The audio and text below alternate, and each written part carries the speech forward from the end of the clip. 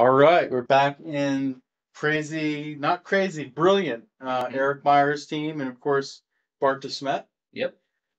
People out there know you, but go ahead and introduce yourself for everybody to know what you're doing these days. Okay, so I'm Bart De Smet. I used to work, in WPF before I got here. Yes. And I was doing all sorts of, crazy or brilliant, as you call it, Yeah. stuff with link providers. So Yes. I actually came to Eric's team to actually work on link to everything, which Link is to sort of everything. our extended mission. Excellent. Now, Yep. we had you in an expert to expert when you were Mhm. on a different team. Yep. And in fact, I titled it Link to Everything because you had done link to your good friend right there, Bart yeah. Simpson, which is very interesting. Yes. So let's talk a little bit today about, technically what you've done and how it relates to RX. Okay. So there are a couple of things to be told here. So first of all, what we see in Link is like the glue to sort of glue together everything in the cloud.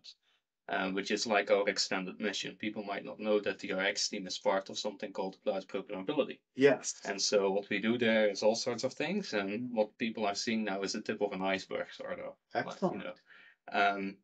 So as we see Link as, the glue to sort of, do computation in the cloud, to do data access in the cloud, we need to enable, the ability for people to actually write link providers to everything. So what we sort of do is creating, tools that actually enable people to do so. Now that we have RX, well, RX is a different kind of data model.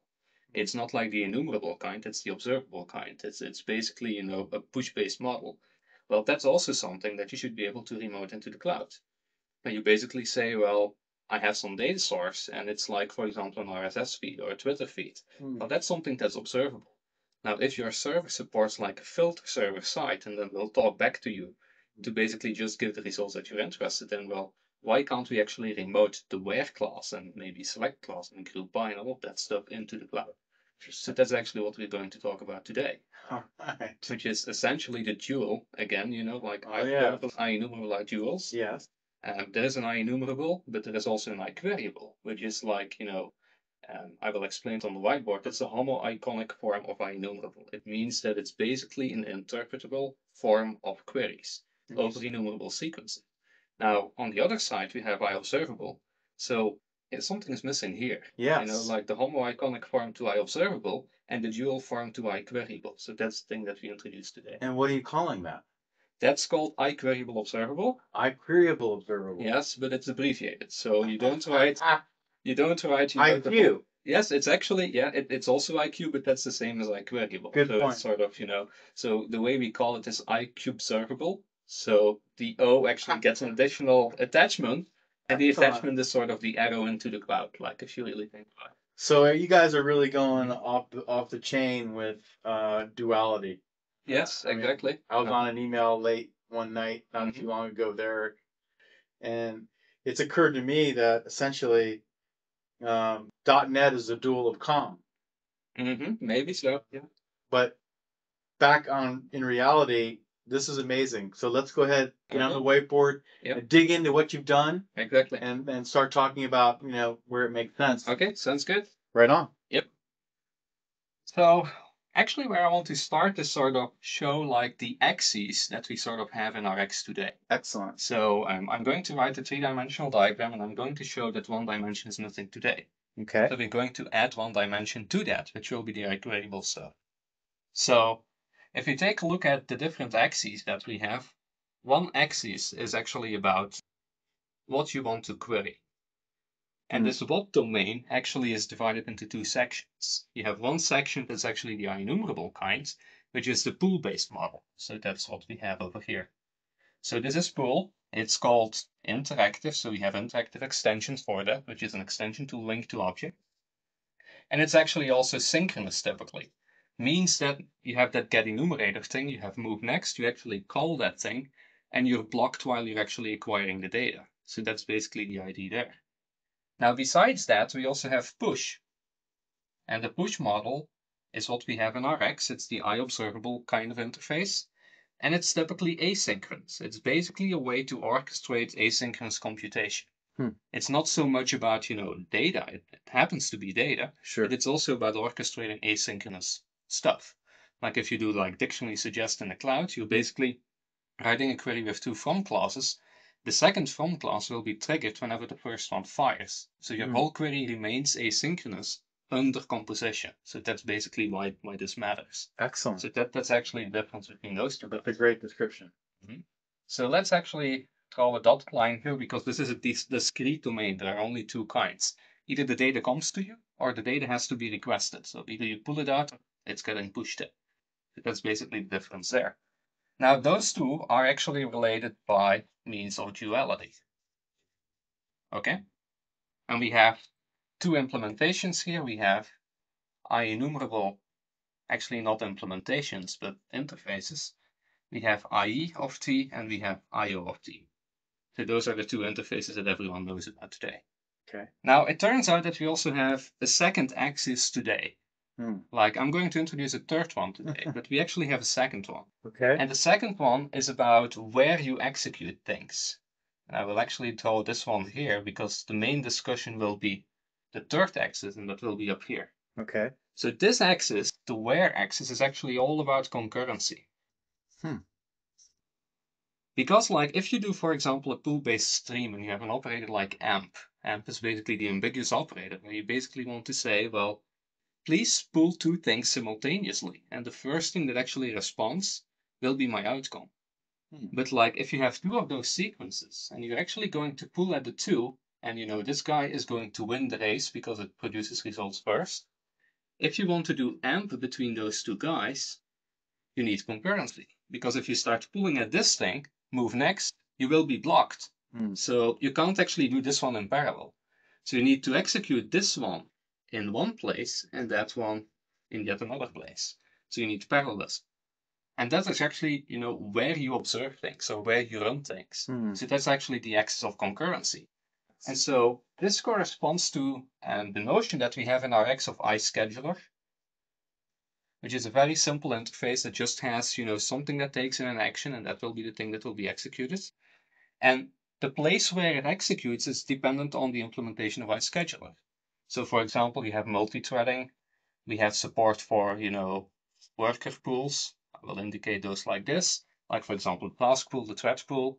You have things like, you know, message loops for like synchronization on the UI threads. But you can also do distributed stuff here. Like you could say, I have a cluster of machines, and I'm basically going to remote the action that's passed to the scheduler to some machine in the cluster. And then that thing is going to execute. So you could actually realize all of that stuff using iScheduler. So that's the generalization of where you execute things. Now, one thing is missing here, and that's actually the vertical axis. That's about how you execute stuff. Now, in this particular case, IE of T and IO of T have lots of operators. They have like 50 or 100 operators, and they are implemented in IL code. They're implemented to execute locally, if you will, but local sort of has a feeling of where, so I'm not going to use that word too much here. Okay. But so it's IL code, and I would say it executes verbatim, right? It's basically going to execute whatever you wrote locally. Like, because if you write something like axis.where, x goes to x% to equals 0 to get the even numbers. This thing, if you operate against IEnumerable or IObservable, will actually be turned into an anonymous method that executes locally. So this will be IL code that represents this filter. Okay. Local execution. Now, say that you want to go to SQL with LINQ. You need some notion of remoting, or basically translating. Remoting is an orthogonal aspect in some sense. You want to be able to cross-translate what the user wrote into some target domain. And that's what actually the IQueryable is about. So we already have that thing sitting over here in, you know, classic LINQ. We have IQueryable of T, and IQueryable of T is also an IEnumerable of T. I'll explain the relations between all of those guys in just a second. But so what this is about, it's about representing your query using expression trees.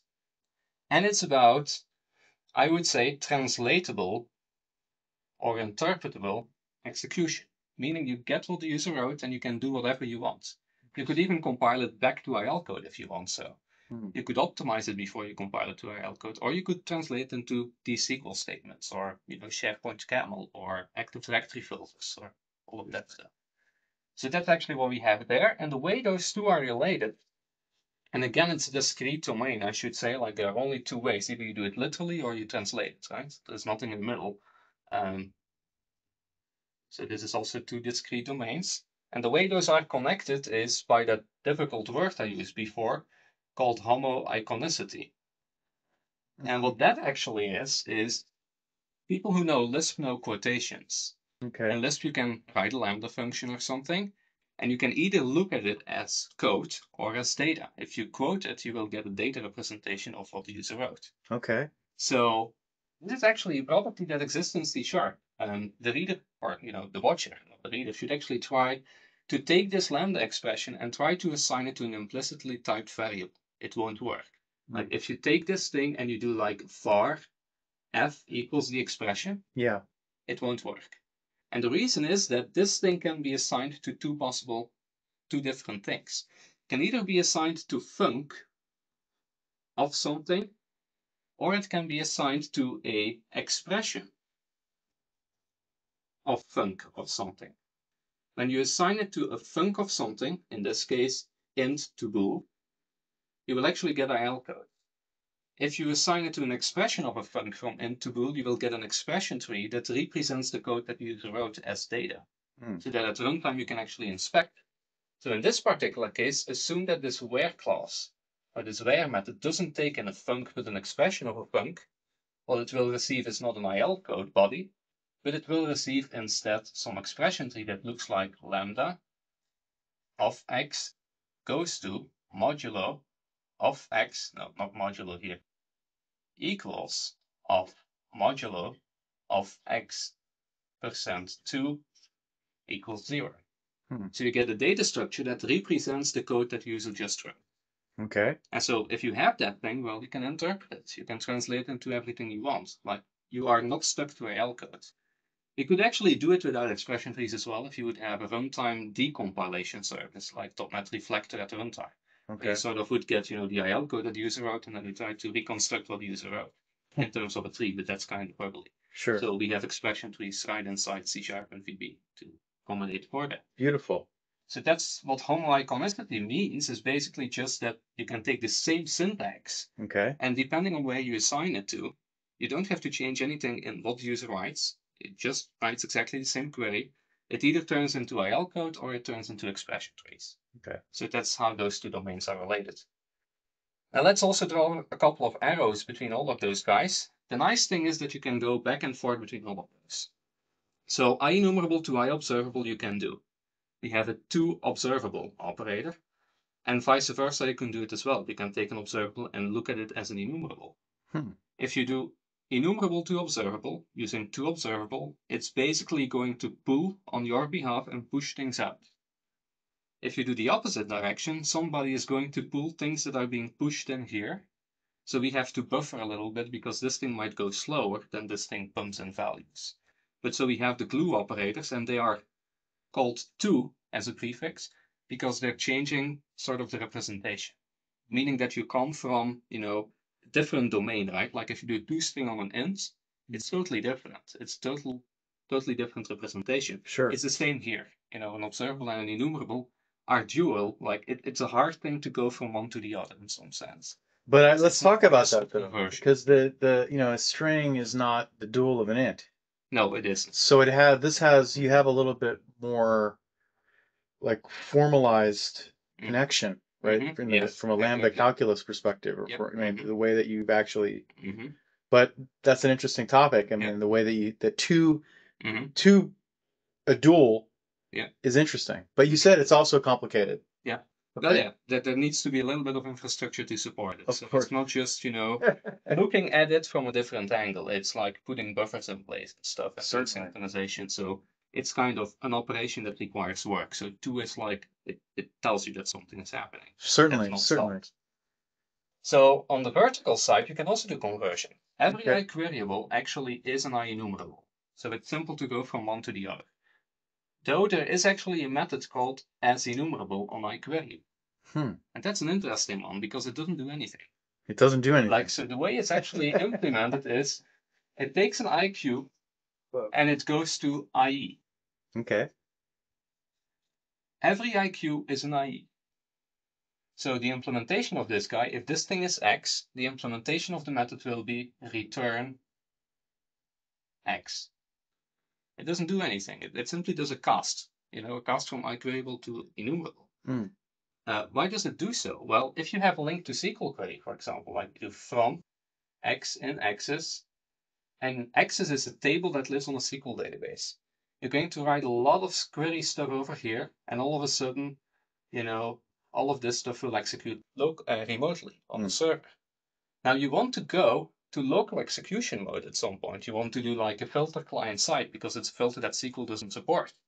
The way you do so is by doing as IEnumerable, and the result of that will be an IEnumerable, meaning that all subsequent method calls like where and select and all of those guys will bind against the IEnumerable extension methods.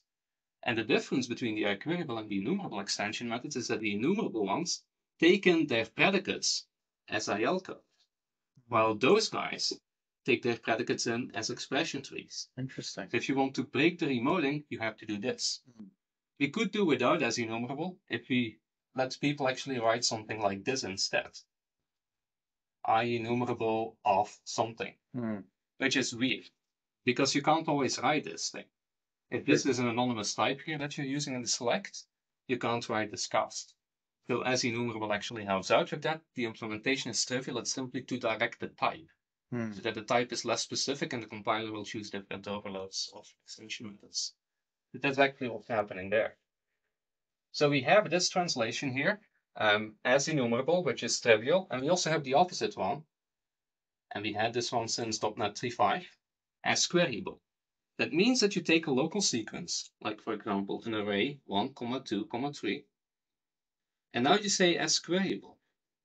That means that everything you write below this point will be represented as expression trees.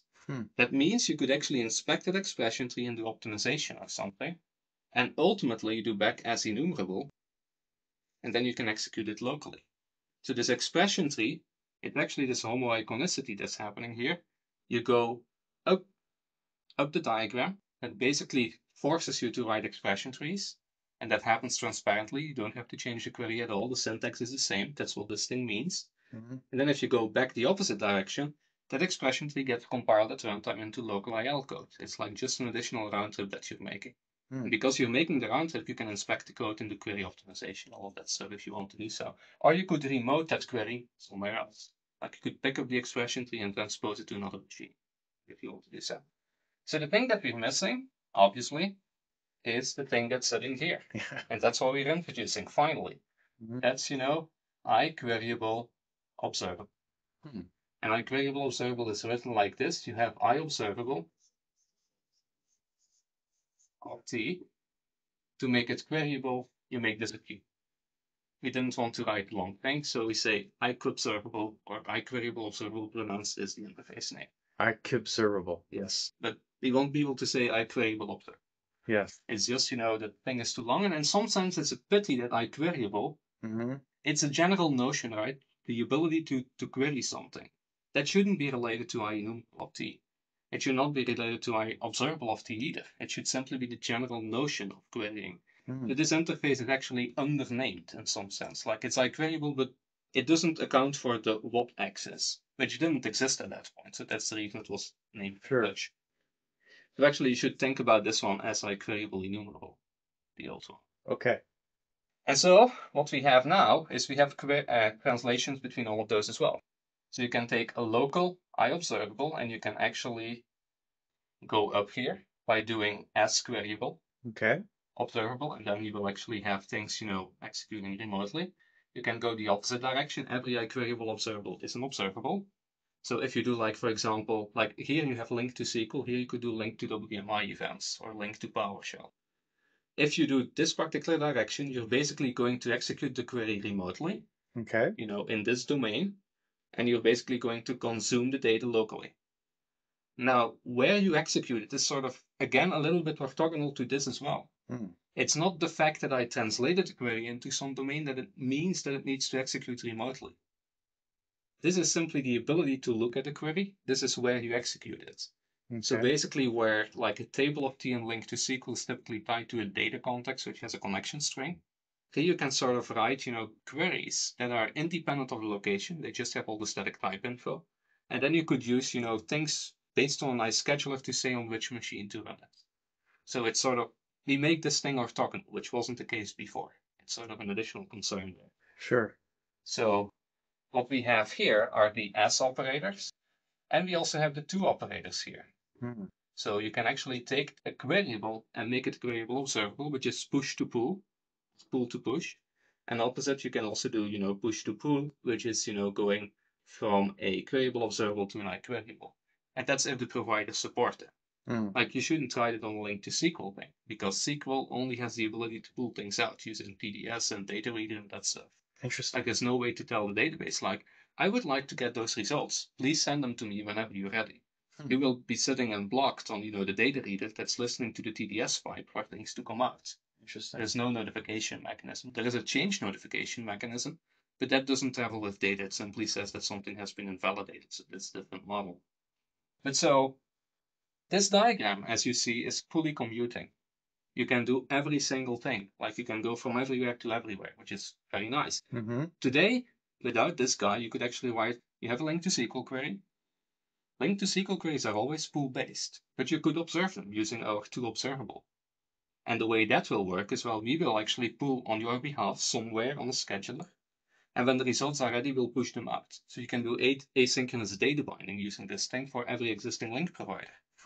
Now, if that link provider would support pushing things actually from the cloud, because this thing is, a different place or a different, domain, if there would be a way for SQL to put things at you, you could, instead of walking this direction, you could also walk this direction. Basically saying, I know SQL is pulling, but please push it to something in the cloud that then will push it to me, like a forward service. Meaning that you actually have additional concurrency in the cloud to basically do this pull to push adaptation, but you don't have to pay the price locally. So you could actually remote things this way as well. So we have all the possible directions in this diagram. Amazing, man. So that's basically the whole thing. Very well explained, I must say. So I guess we should take a look at the interfaces. Let's take a look at the interfaces. But I think, I just, this is a very clear explanation of what's going on here. And basically what you've done is you've essentially completed the puzzle for asynchronous kind of push-based cloud computing, because that is what's critical here. Exactly. What has been added to your cloud component, as you can see clearly in your picture, is IQbservable. Yes. But we got to work on that name, brother. It's called IQueryable observable. It's just contracted. But I mean, okay, but even then, I think we could probably come up with a cooler name. But that's fine. That's fine. I mean, RX is super cool. Of course, RX is the bigger story. Yeah. Excellent, man. So let's now look at a real use of this. I mean, we got the theory down. I think everybody out there understands exactly what you've just said. So let's rock and roll. Yeah. So let's first talk about how the interfaces look. Okay. Sort of show what IEnumerable does and what IQueryable does. Okay. Because the IQueryable observable is slightly different from the IQueryable. We sort of made it easier. Like we sort of reduced a little bit of curve that's on that interface. And then we'll actually take a look at an implementation. I have link to WQL working, which will be a sample that we will ship. Right. And that actually shows how to write quick and dirty provider. Like, I'm not going into the details of expression tree visitation and all of that stuff. You could actually make the thing much better. Okay. But we're actually working on like toolkits that will enable you to do exactly that kind of stuff. Excellent. So let's talk about the interface a little bit. Yeah, I think you can erase that. We have it saved. The whole. Well, if you want to, I mean, it's up to you. Actually, I don't need it anymore. Okay, rock and roll. Well, we've recorded it, so it's now. It's there for eternity. It's in digital form, man. I have it in PowerPoint slide as well, so we'll actually give that to the Niners afterwards. Perfect. As a picture, so people can show it everywhere and make the tools if they want to do so. Perfect. Yeah. Good. So on the left-hand side, I will write, how IEnumerable and IQueryable look. Like IEnumerable is something we don't need to talk about too much. But basically, IEnumerable of T has a getEnumerator method. And the interesting thing about getEnumerator, I don't even care about the return type here, is that will be the thing that will trigger the compilation of your query. Queries are lazy in length. Like you write a lot of code from X and X's, which is a remote table, for example, and then you write a whole query. It's only when you start iterating that thing, which is really a call to getEnumerator for each actually desugars into a call to getEnumerator. At that point, this query is evaluated, not earlier. So this is a very important thing because it's the way to sort of go out of that world where things are abstract and just expressions, and sort of concretize the results that come with that. That's sort of to escape from that. Okay. So in IObservable we have the same thing, but there instead of getting something out, you push something in, which is a duality. I'm not going to talk about this one today, but so there we have a subscribe method. And that will also be, the thing on which we hang up the compilation of a query. If you do subscribe, then we'll actually go to the server and say, please give me those results whenever you see that. Okay. That's where the translation will happen. Now we have derived interfaces from those guys. Here we have IQueryable of t, and here we have IQueryable observable of t. Okay? Okay. So they have those methods because they simply have an inheritance. So you can actually override those methods or implement them to, do the query translation. Question is, where does the query live? Right? So you need an expression tree in here, and that's the infrastructure that we provide. If you start off with an IQueryable, like a link to SQL database table, and you write a query using where, select, and all of those operators, you actually get an expression tree. And what you do is you sort of circle between IQueryables. You have an IQueryable of product, you do where you get a new IQueryable of product, and so forth and so forth. So you stay in this world. Okay. So that's actually what those interfaces are for. The way they are implemented is they have a non-generic interface as the base, which is IQueryable here and IQueryable observable without the of t here. Okay. The reason there is a non-generic guy is because in a query translation, you typically want to do things like type checks. You want to see, like, I got something here. Is it something that can be remoted, or is it something that needs to be locally? Like, verbatim execution using IL code. So, because C# doesn't allow you to do things like, is IEnumerable of I don't know what, I just want an IEnumerable of something. You can't write this thing because you need to specify, you need to close this type using a concrete, param. You can't do that, so you actually want a non-generic. Can't do IE of var? I'm just kidding. No, actually, there are things, like mumble typing. That's something that the C# team has talked about. That's actually, something that could work around this kind of problem. Sure. The bigger problem is actually that, IEnumerable of t, are generics. Generics are like universal quantification. Yeah. You want existential typing to sort of work around some of those issues. Existential typing, I like that. Excellent. So people who want more info on that can read the probably go to Benjamin Pierce. Benjamin Pierce. He's a great, professor, I believe, at MIT or something. Okay. Who actually teaches all of that stuff, of types. He has great books on this. Awesome. So we have those base interfaces, and for the rest, those guys don't implement anything because the base interfaces will do all the hard work. So the IQueryable interface that's sitting here, this guy, actually contains three things. It contains three properties. One is called element type. Element type. Get only property. That basically will be the type of t in practice. There is a slight difference in the sense that IQueryable in the enumerable world actually implements IEnumerable of nothing, the classic non-generic IEnumerable. So you could actually use this interface to do, a query over something that doesn't have a type. That's like, weekly type, system.object. So it has some additional benefit over there. But the nice thing is, like, using this thing, you can do something like, is it an IQueryable? And if so, what's the entity type or the element type? So that's actually the system.type representation of t, type of t. Okay. So that's what we have here. Secondly, we have the expression. Expression is also a get-only property. And the return type is expression from system link expressions.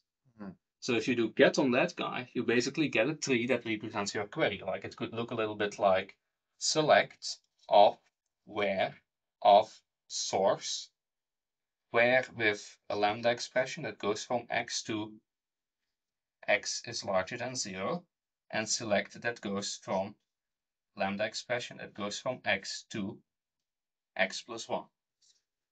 So this is from x in source, where x is larger than 0, select x plus 1.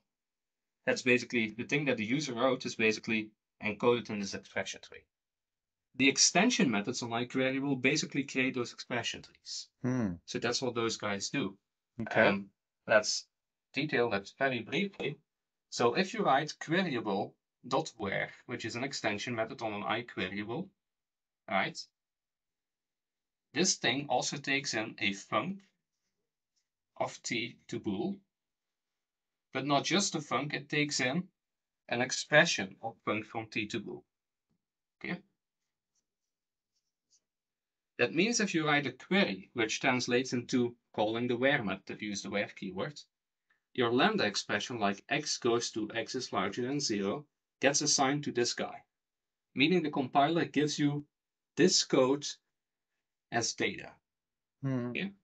So you have this code as data. Now you want to sort of stitch that together with a where call. You want to take the thing that you got from the compiler and you want to put a where on top of it, passing in this thing as the filter, what you got from the compiler, and basically give this thing back and stitch it into a new IQueryable of t that contains this whole thing. So every time you do an additional operator, you get a bigger expression tree that contains more and more information, and it acquires, the method calls that you made on queryable. The fact that you did a where, the fact that you did a select. So that's actually what those extension methods do. They basically stitch together expression trees. Now, I actually have erased it already, but like, you have where that takes in a filter. Okay. It basically wants to create, so it's where that takes in the left-hand side. Everything you wrote to the left of, the where method, because it's an extension method, and it takes in the filter. What it needs to do is, this guy is an IQueryable of t, okay? What it needs to do is it needs to create a new IQueryable of t. How can it create an instance of an interface? It needs to know, like, if this left-hand side is a table of t in SQL, the fact that you can call getEnumerator on that table will cause it to translate into t-SQL. So what we need to do if we attach a where clause on top of that thing, we need to have an IQueryable implementation that when you call getEnumerator will again compare to t-SQL. But we don't know the world, right? We like system.link can't know that there will be link to SQL, link to PowerPoint, SharePoint, link to whatever. Like they can't know like where to go to, so they need some help. And the way they get the help is by actually a third member here that's something that's called provider, and it returns an iQuery provider. And that iQuery provider has a single method called createQuery. And so what createQuery looks like, so this is the IQP iQuery provider interface, has a method called createQuery, I'll just abbreviate it, of return type R, okay, that takes in an expression tree, a whole expression tree of type expression, XPR, and it returns an IQueryable of R. So basically what happens in queryable.where is the following. Let me actually write it completely down so that people don't get confused in any possible way. So queryable.where takes in an IQueryable of t. Okay? Yep. Every queryable contains an expression that represents the query that the user wrote. So what we can do, if we call this thing L for left-hand side, we can do something like L.expression. So in a query like, access.where, and you write the filter here, doing L.expression will correspond to the expression tree that represents this whole thing, the whole left-hand side, which could by itself be a where or an order by or a select or whatever, right? You can continue dotting into those guys. So you get that expression tree. What you do is you actually wrap it into a where method call expression, where of L dot expression, which is the left-hand side, together with the expression tree you get here for the filter, which is that lambda expression that gets assigned to this argument. So that's what you get from the compiler. The user write x goes to x is larger than 0. This thing translates into an expression tree, and that's what's fed into this argument. It's also a system link expression. So you give that guy to where as well. Now you have an expression tree that represents, a where method call, where, on the left-hand side with a lambda expression from x goes to x is larger than 0. You have a new expression tree, and now you want to wrap it in an IQueryable that continues to stay in that domain. The domain of, for example, table of T or, link to SQL. So what now happens is, on L, you actually have a provider property. So you can do L.provider. Okay. The provider has a create query method that takes in an expression tree and gives me back an IQueryable of R. So what we're going to do is we take this expression tree and we say L.provider.create query of this whole thing, which is the original expression tree stitched together with a where call on top of it. And then this thing returns an IQueryable of R. In this particular case, it will be the same as T, because where goes from IE of T to IE of T. It doesn't change the representation. Select would be different, right? It goes from T and it goes to R. It projects something, so it changes. And so we return this guy, and we have a new IQueryable of T. And so the thing is that you're sort of handshaking all the time. Like you have a query expression, you do .where on it, or .select, or any operator. What you do is you go back to the provider to ask, like, using create query, how do you create a query that you will still take responsibility over to execute? So you basically continue creating expression trees that are wrapped in IQueryable of T's that correspond to SQL or WMI or something. So you stay in that domain, and that's why we have the provider. Now, you might actually think about something that we thought about ourselves when we were looking at this interface. This interface is a little bit more complicated. I have to point it out. iQuery provider in the classic link world actually has 4 methods. It has create query of R. It has create query without an R, which is the non-generic guy. We don't care about that one because we only have generic types. Okay. We only have IObservable of T. We don't have a base interface. So we don't care about the non-generic guy, and it has 2 other ones. And the other ones are very interesting. iQuery provider has an execute method, execute of R, that returns an R and takes in an expression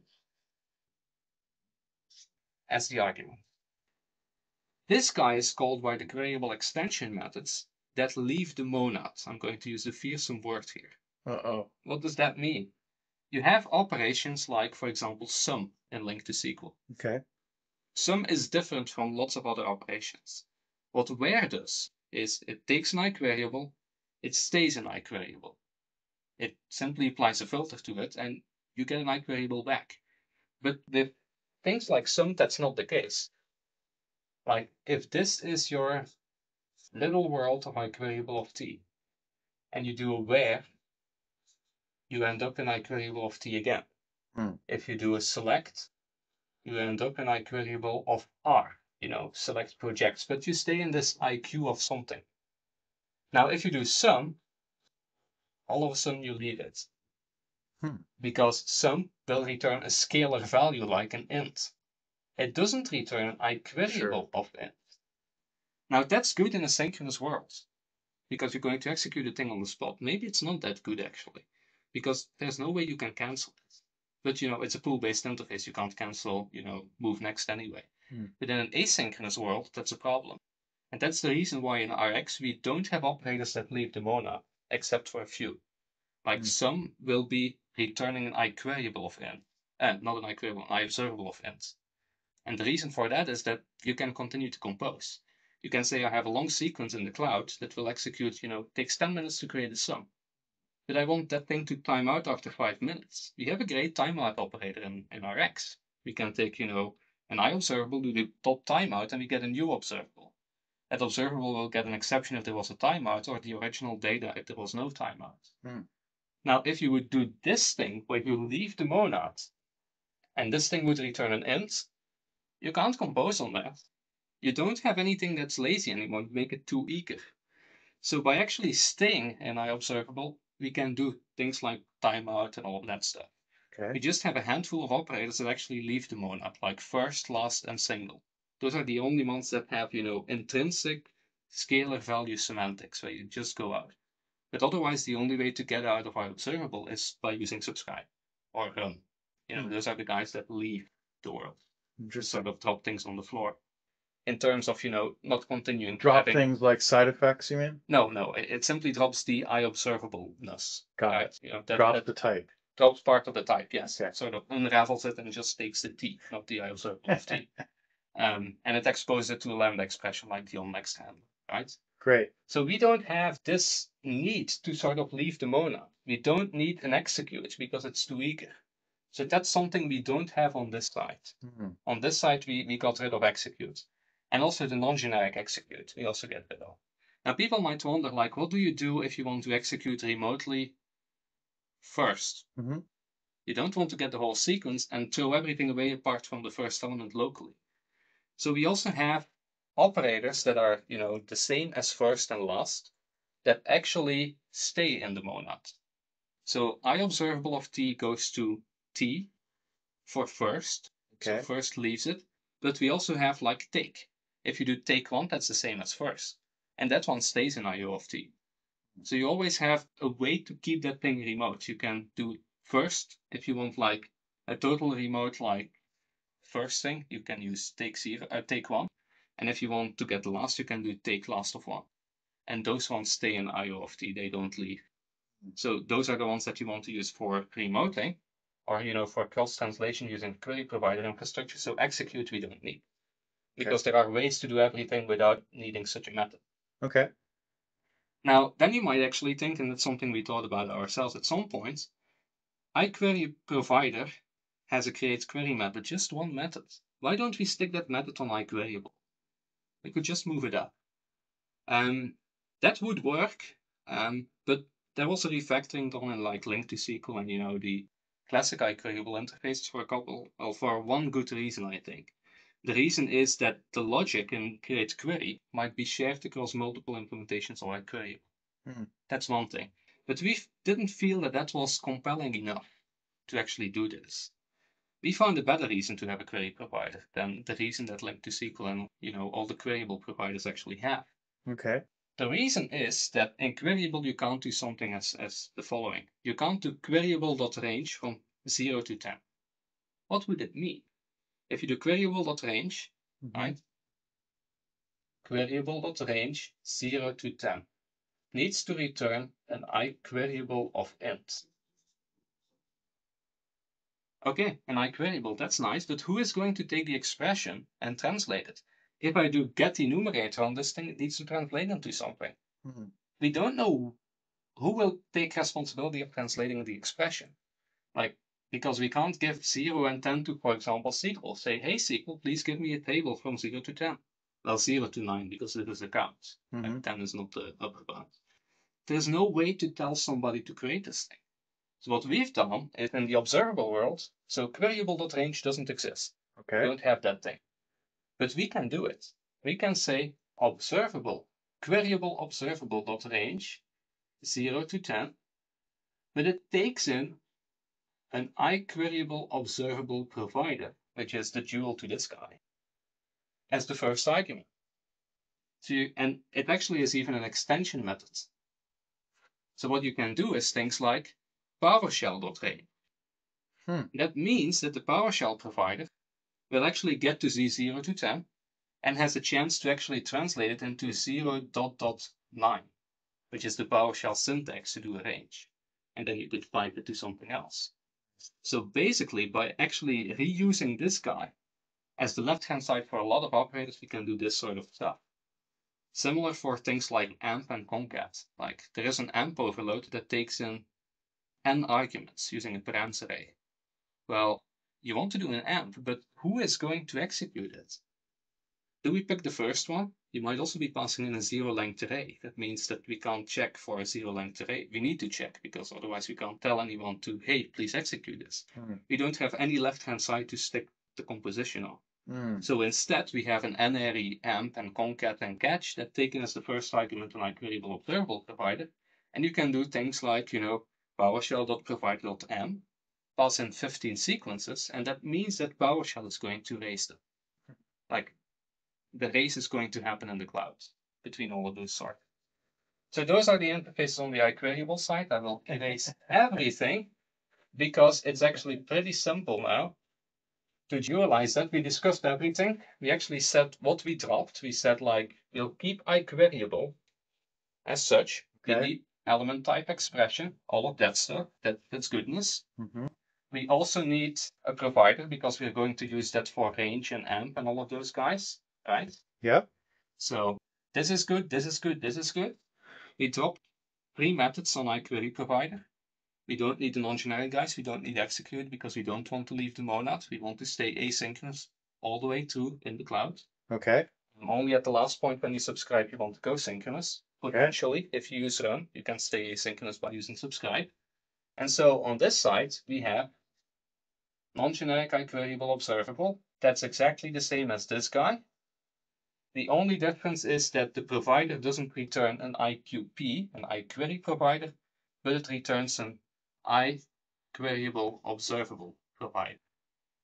And the IQueryable observable provider interface that's sitting here actually contains a create query of R that's the same, but doesn't return an IQueryable. Instead, it returns an IQueryable observable. Because otherwise, there is no way, you don't want, like, if you do .where on observable to get a queryable, because then you're going push to pull implicitly, which is not what you want. And we have more operators on either side. So we simply need to change that. It would be nice if the type system would allow to parameterize on the return type, but that's not something you can do. Like, you want like higher parameterization capabilities in the type system to sort of merge those interfaces together, saying, this is an iQuery provider that works over the monad of IQueryable, or works over the monad of IQueryable observable, and you could parameterize on this guy. That doesn't exist. So we have to clone those 2 interfaces, simply because we have one slight difference in the return types. But so that's what we have. Nice. Those are the interfaces. And that, but just to be clear, I mean, that's something we've learned, from the very beginning. I mean, that's essentially the pattern of duality that you guys have developed. I mean, you sort of have to do it that way, given the type system constraint. Yeah.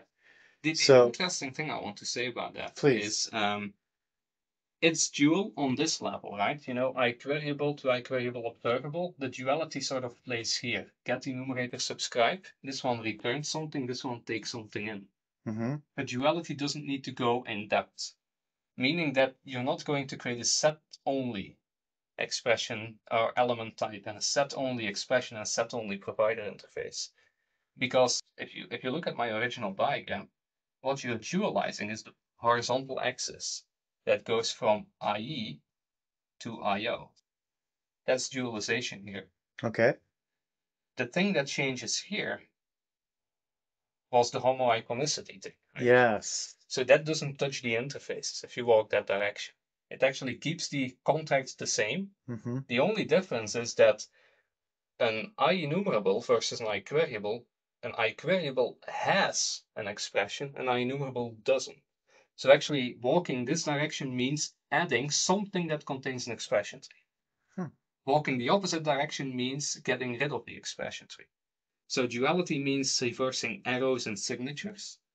Making something homoiconic means wherever you saw a func of t to bool and a func of this to that, make it an expression of a func of this to that. Simply add something.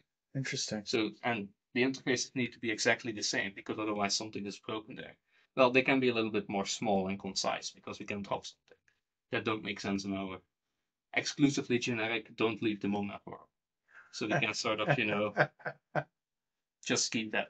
Exclusively generic, don't leave the monad world. Yes. That should be your next t-shirt. Right? Yes, I will have. That's a cool t-shirt. Yes. I mean. Oh, that's also. What the F omega? F omega is also a type system. Yeah. With higher kinding support, which is a very interesting thing. Actually, it would help. Would have helped in this particular case. It actually might have helped. Yes. Interesting. And again, if you want to learn more, Go to your logs. Benjamin Pierce. It's the authority on the field. He has a book, called Type Systems and Programming Languages, abbreviated TAPL, and that actually contains. So let's, while we wind down here, let's, because you've been very, very clear in your description. Let's now kind of build a conceptual expression tree in some sense. Let's talk about how this is going to be used in the real world. Exactly. Okay. And we should show code, brother. Yeah. That'll work great. Okay. All right. Let's turn around here and see whether this thing is still awake. Of course it is. It is, but it's a little bit asleep. That's great. Okay. All right. I'm going to zoom in here. I'm actually going to reposition a little bit. A little bit bigger. You could make it a little bigger. That would always help because this is kind of old school. Feature in VS 2010. Yes, man. Problem anymore? Nice. That's actually pretty clear. Not too much reflections? No, not too bad. It's fine. Okay.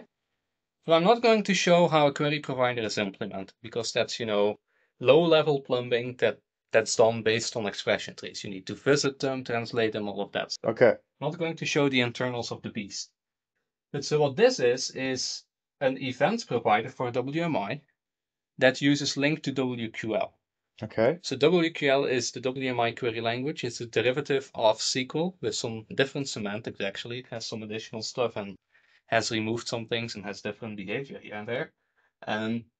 But you can use it to either query enumerable sequences, like please give me, all the processors in the machine, or please give me information about all the volumes. You can do that, which is, a pool-based mechanism. And I'm pretty sure that people have written link to WQL to do that, like for the pool-based mechanisms. But you also have a push-based mechanism there. You have the concept of WMI events.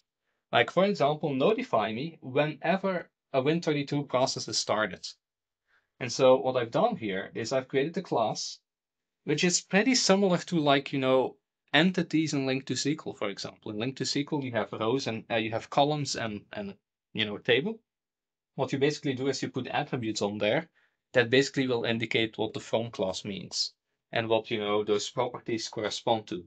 For the properties, I don't need a mapping here because I'm simply going to use whatever is in the MOV scheme. That's the scheme that WMI uses to represent management objects and management classes. So I have a process ID and a process name. If you look on MSDN for process start trace, you will see that those are the type of those properties. Okay. And so now I can write event provider.query of process start trace, which is sort of the same. It's a factory method for some reason here because I want to pass in a logger, which will basically do, printouts of the WQL statements that are created. But this is conceptually the same as doing new table of T, new table of product and link to SQL. So this guy will actually listen for with WMI eventing systems to process start traces. And now I can do all sorts of things. I can use they have domain-specific query operators like within, which is a little bit like throttle and sample. It's on the edge. It's like specifying a polling interval. But you could use any observable operator to sort of hang on the within behavior. I just didn't find one that was actually ideal for that. So I just commented that one out. And it would actually not work because in this particular, WMI event thing, the polling interval is not looked at. It's only looked at for what they call intrinsic events. So but that's the detail. But so what's more interesting is, so first of all, event provider.query will actually return an IQueryable observable, meaning that you have where and select and buffer with time, buffer with count, all the operators that we have are available on IQueryable observable. So because of that, I can write a where class and I can write a select and I can continue writing stuff. Maybe stuff that link to, WMI will not support. Then at runtime, you will actually detect that that's the case. But so here, I will filter on the process name being notepad and I will select out using a projection, just process name and process ID just to show that select can work too. Then I'm doing IObservable, which is, if you remember the diagram, it's our horizontal movement. Yes. It's the vertical one. It's the vertical one. It's going from IObservable, IQueryable observable to IObservable. It's actually shaking off the expressionness of the thing. Yes. So okay. I'll actually post the diagram and you will actually see the arrow that you're walking. I remember. Okay. So this guy returns an IObservable of those anonymous guys. And now everything beyond that point will be locally. And observable in IL. Yes, right? Exactly. Yeah. It will be local execution. So this thing will be timestamp. Timestamp is something that WMI doesn't know about. They don't know how to timestamp events, but we do locally. We can do that. So that's what I'm putting on there. So this little application uses very simple query using link syntax. On top of it, it has a thread that will actually create every 2 seconds. It will create an instance of Notepad. That's simply to illustrate that I will get the events. I don't want to go to start run during my demo. So I'm basically going to have a background here that will spawn processes that actually pass the filter that I have sitting here. And so when I execute this guy, you see that link to WQL actually translated the query expression into select process name process ID from Win22 process start trace where process name equals notepad.exe. So that's the cross compile that actually was triggered by the subscribe to the queryable observable. And what you're seeing here are the results that come back from WMI. Every time a process was started, we got an event. And then we also get a timestamp, which we attach locally to the events coming in. And so if I do start run notepad, you will actually see a notepad coming in. Yeah. When I do start run calc, you will not see anything coming in because it doesn't match the filter on the server. The server being the WMI infrastructure that, filters, somewhere in the kernel or, the WMI infrastructure, they do that kind of filtering. Excellent. And we want that filtering to happen there because otherwise WMI is going to tell us every time a process is started. Which is so not you're going what you to want. flood the system. Like Yeah. if they can filter it, why would you filter it yourself? Perfect. So with this, you can actually remote those queries into some target domain. And it's also important in the observable case, and going back to the fact that the RX sort of the push model, you're being pushed information from the operating system via WMI, via your essentially your filter, Yes. which is what you've created in RX. RX can also be thought of as an eventing filter or a stream filter. Yeah. So it's the filter that user wrote that gets, translated into a Excellent, kernel man. concept. And it just came to you. So you could actually have your code. The beautiful thing is that because it's all asynchronous, your code could actually be doing many other things. Exactly. And as the stuff comes in, other parts of your app change. And I mean, it's just it's a very, it's just a traditional event-based kind of model. And you're not blocked at all, and you're not wasting any CPU to do filtering and all of that stuff because you're remoting it into the operating system. So RX is essentially linked to streams, right? It is, yes. Whether those streams are, verbatim execution in IL or something, out of the process, or even on the other side of the world, you can do that kind of stuff. Incredibly cool. So now, this is going to be able to get in. So the Niners and a lot of people actually out there in the community get very excited when you guys make changes to RX. And so this is actually something that's going to be shipping in your next release. Actually, the release was happening yesterday or today. Nice. We actually have it built and signed and everything. It's awesome. Uploaded to the servers, and it contains the interfaces. Excellent. So people can start playing. We'll actually try to ship the sample as well somewhere in the near future. Which channel that will be most likely, the blogs on the RX Steam log or something. So people can find it there. And then, I would invite people to think about, everything you can translate into. Like every push-based model out there can be democratized using RX. Excellent. Hey, man, always great to talk to you. Yeah, it's my pleasure. Great job. And thank you for the very lucid explanations. I think there were a lot of concepts you explained today that are actually very clear. And I think people will appreciate that. Okay. So we'll talk to you again soon. Yep. Thank you. Take care, buddy. See you.